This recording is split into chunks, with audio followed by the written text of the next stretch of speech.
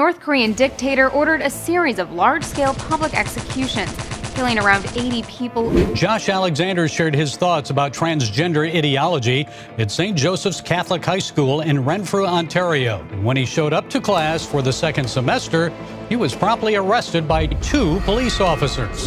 The perpetrators themselves are posting videos of mob attacks on churches. They're showing the churches being burned down. They literally show the police stepping aside, allow the mob to attack these Christian churches. Nicholas Heald captures his attack on Facebook Live. His body camera. His associate also records. 30 minutes earlier, Jesus Christ is the only way to go to heaven.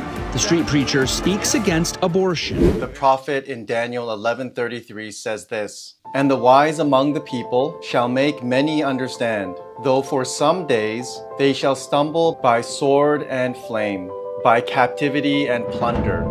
If you are truly following Jesus and living out your faith boldly, the world will be against you. The Bible says that the church will face more intense persecution in the end times before Jesus returns. And so we have to be on guard. We have to be ready. We have to finish the race strong, no matter what the cost. And in fullest measure, there will be an anti-Christian bias that will develop.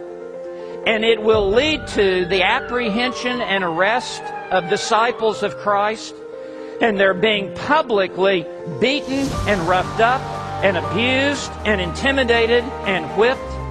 And even in places such as where many would gather together.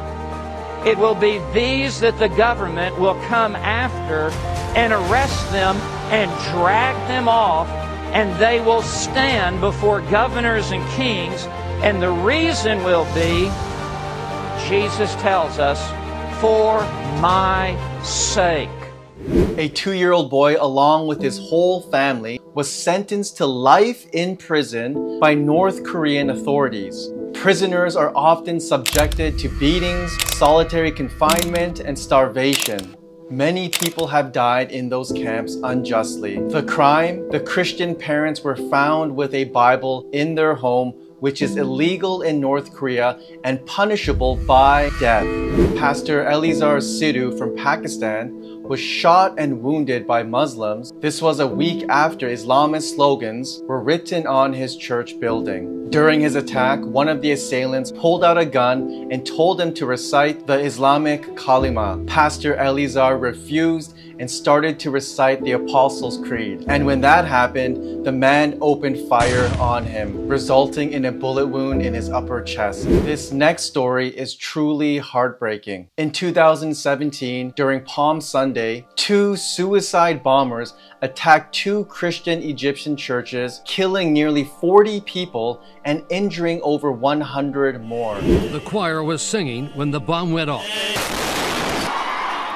The cameras in the church knocked out, but the sounds of chaos and screaming could still be heard.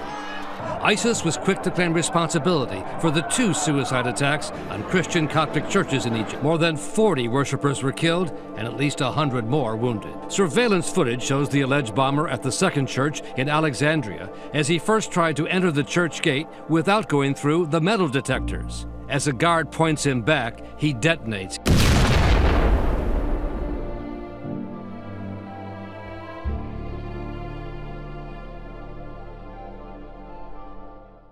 Be strong in the Lord and in the strength of His might.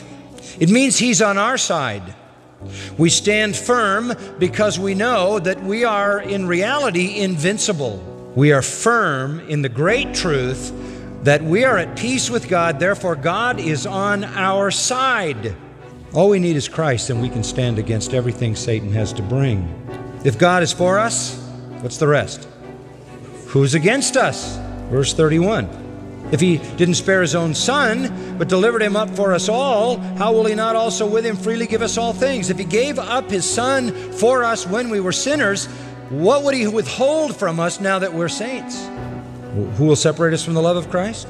Tribulation, distress, persecution, famine, nakedness, peril, sword. Those are all things Paul personally experienced, and they didn't separate him. No, even when we were put to death, as it were, all day long, even when we're considered as sheep to be slaughtered, in all these things we overwhelmingly conquer through him who loved us. I am convinced that neither death, nor life, nor angels, nor principalities, nor things present, nor things to come, nor powers, nor height, nor depth, nor any other created thing is able to separate us from the love of God which is in Christ Jesus our Lord.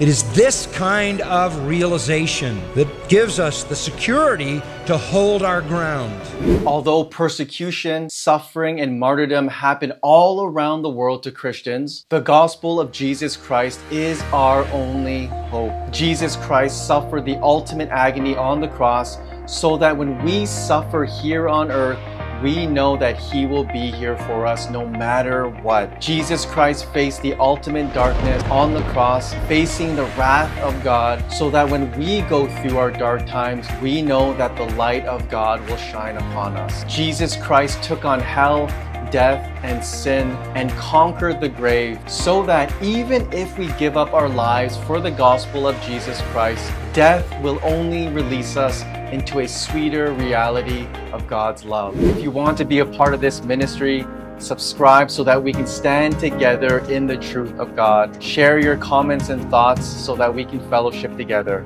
To Jesus alone be the glory. God bless.